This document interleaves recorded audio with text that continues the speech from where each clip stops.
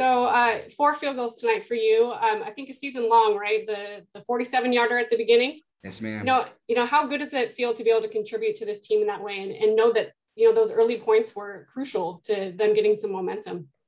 It was great. My mentality is I'm doing it for my brothers. This game is a family united game that we all have to execute in our positions in order for us to have that success and come out with that big win that we just did. So I'm just grateful that my teammates have that trust in me to go out and execute that kick. And I'm grateful that we were all able to do our job so that we can get points on the board. I know this is a little bit unrelated to what you do, but your defense tonight, they had 5 sacks, 3 interceptions. It's something that hasn't happened for the Boise State program since 2008. What did you think of their performance, and why do you think they, were able to have such a rare performance tonight? That performance was everything. We definitely need all those crucial stops that we got in order to get our offense back on the field and keep putting points on the board. So, a huge shout out to the defense because they all did their jobs. They did it effectively, efficiently. We were all juiced and we kept that energy throughout the whole entire game. And I think that was definitely one of the biggest things is when we keep that energy on the field, then we'll be able to execute and do our jobs a lot better. So I definitely think that the defense was a huge part of creating great field position for us, but not only getting our offense back on the field so that we can keep getting points on the board.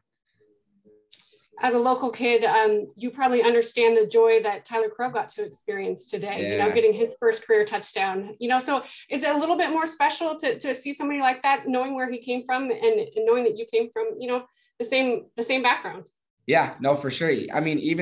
Even being the last touchdown that we got in that game, he acted like it was his first, and it was his first, but we acted like it was the beginning of the game, scoring that first touchdown. We all got hyped and it was really good to see how happy that he was because he works hard every single day to get where he's at right now. So, seeing his excitement was definitely just spectacular to see. And I'm glad that he was able to punch that ball in the end zone. Your team has performed so well on the road, 14 straight games on the road where you guys have won. Is there something about the road that makes you guys better or makes you guys perform better from your perspective? It's definitely a mentality. We go in there and there's a mission that we have and we want to complete the mission and we know all the things that we need to do to complete that mission.